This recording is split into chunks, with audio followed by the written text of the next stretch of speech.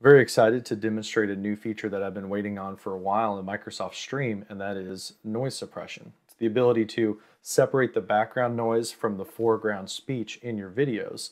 And I wanted to show you an example of what this sounds like, as well as how you can enable it for a newly uploaded video, as well as an existing video. So we're going to take a video right here. I've got one on my desktop that I recorded with my speakers blaring out some construction noise. So there's a lot of heavy machinery in the background, there's beeping, things like that. And we're going to see how good Microsoft is at separating that out so that I can turn that background noise off. Now, to upload this video, I'm on the Stream website, stream.microsoft.com.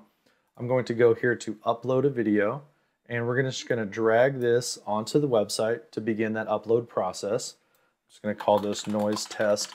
And I already did this upload, so this is noise test number 2. And then under the options, I'm going to select the option to turn on noise suppression. So flip that switch on under options and go ahead and hit publish. Now, Microsoft has a great document on their website that I'll link to that shows when you may not have noise suppression available to you. And those would be videos that are too long or too large. So videos that are more than 2 hours in length or are larger than 3 gigabytes in size, as well as, of course, videos that don't have an audio track. There's nothing to process there. Likewise, on the other end of the spectrum, if you have a video that has more than one audio track, so if you've got like a Spanish track and a French track, you won't be able to process that video because it can only process videos that have a single audio track.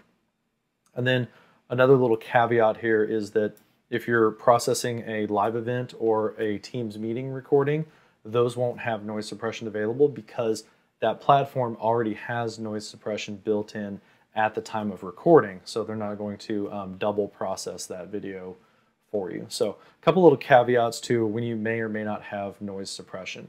But this video, this is just about a minute in length, so I had the noise suppression option. Let's take a look at how I can apply this to an existing video. So that's how you upload a video and apply noise suppression. If I want to apply this to a video that already exists, like this how to share a file from OneDrive, I'll simply click the little pencil icon next to here to edit the video details. And then in the same spot as before, under the options area, I have noise suppression. I can turn that on and I can hit apply. Now you should be aware that when you're doing this, there's going to be a little bit of a processing time that you need to wait for. So give it a few minutes, maybe a few hours, depending on the length of the video, and just check in a little bit later.